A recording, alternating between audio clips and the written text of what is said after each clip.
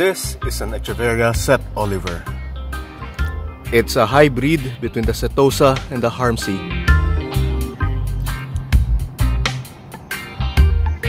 It's got its looks from its setosa parent, but the size and shape of the flowers are definitely harmsii inspired.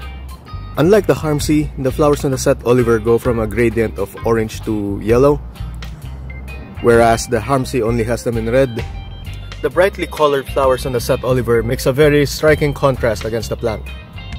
This earned it the nickname of Mexican Firecracker. It's not hard to see why. It definitely lives up to the name.